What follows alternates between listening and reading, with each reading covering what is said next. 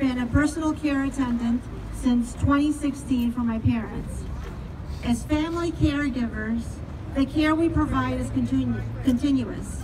I am proud to share that I will be suing the Trump administration to protect the care we provide to our parents and support the union we get from the union. Sorry. All right. Our rights as caregivers are being attacked by our own government. The attack is contrary to their duty to us, the people, under the Constitution. We have a constitutional right to sustain our union by funding our own wages in any way that we choose. We will not be bullied into submission to injustice. This rule infringes on our freedoms and is an attack on hard-working people who are already disproportionately affected, mainly women of every race, but especially against women of color who are working hard to contribute to society, to support themselves while caring for their family in hopes of living the dignified life that every human being deserves.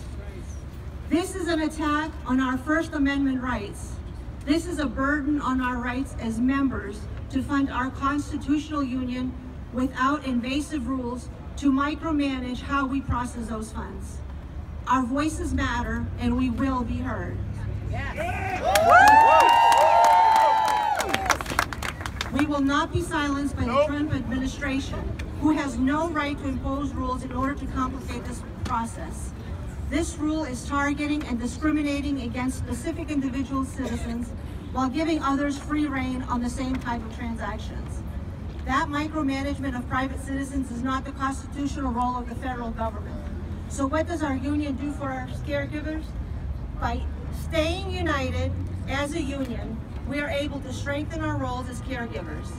We receive training and valuable support in order to provide the best possible care to seniors and people with disabilities so that they can live in their own homes with dignity.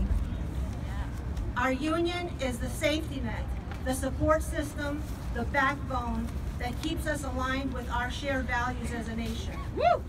Tell it. We are in the middle of bargaining for our 6th contract and will deepen our ability to care for those who are family and who have become family. We have the right to support our union just like other workers. We will not stop fighting for each other and for those we care for. We can't. Our work is necessary and keeps families together. Woo!